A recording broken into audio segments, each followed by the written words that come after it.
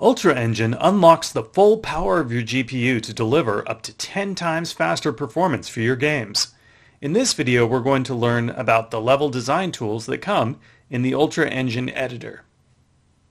There are three main types of objects that we're going to be creating in the editor. The first are called brushes, and these are solid, convex objects.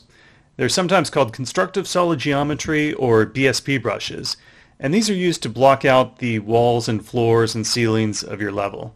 Most of the time you're actually going to be using boxes with this type of geometry, but you also have other objects available like cylinders and wedges. And you can use that to create just the basic shape of the level. Entities are basically a point in space, and so lights are a good example of that.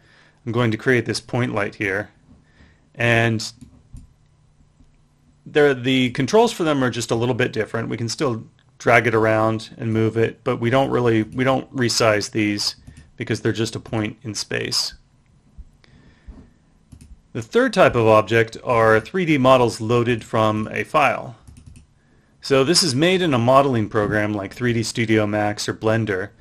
And to create these, place these in the level, we just click on it in the asset browser here and drag it over and place it wherever we want it to appear. Now we can move objects around by clicking and dragging on them and moving them on the horizontal plane. Or if we're in the 2D viewport, we can move it along that viewport's plane. If we're in the 3D viewport and we want to move something up and down, then we just hold the Alt key on the keyboard, and now we can move up and down in that direction.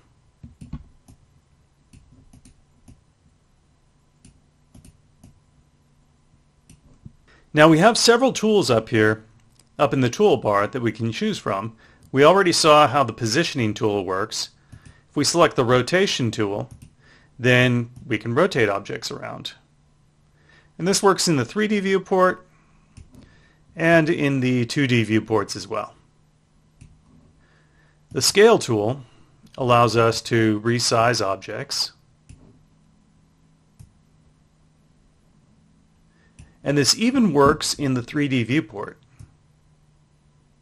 You just hover near the edge that you want to grab, and at all times we can grab all 6 faces.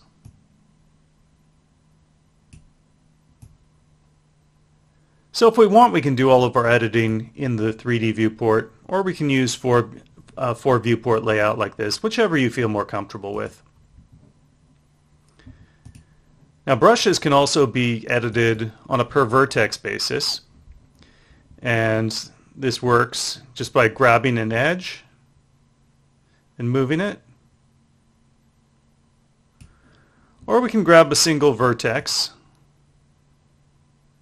In this case we're grabbing 2 because we're in the 2D viewport, but if we just want to grab 1, we can do that really easily.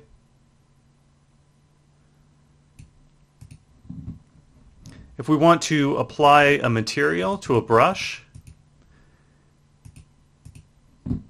we just drag it onto the object like that.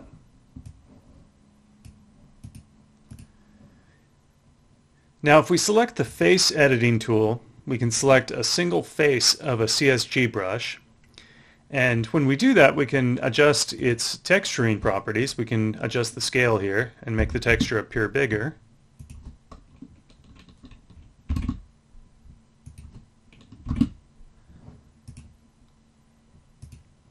And we can also add an offset to it if we want, and just shift it over. We can rotate it,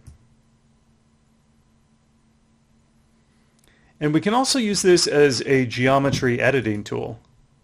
If we just grab this tab in the center of the face there, then we can move the face geometry back and forth and add shearing to the object that way.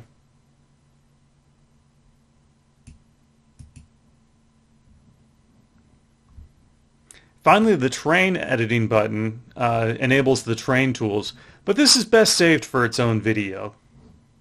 Another really important feature of CSG brushes is Boolean operations. Let's say I've got my floor here and I want to put a hole in it.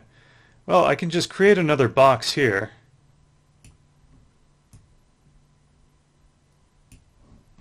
And place it where I want. And go up to Tools and select the Carve menu. And it will just carve out that section of the object. You can also make an object hollow. Let's give it some height here. And then select the hollow button. And now we have a room. If I want to put a window in here, that's easy to do.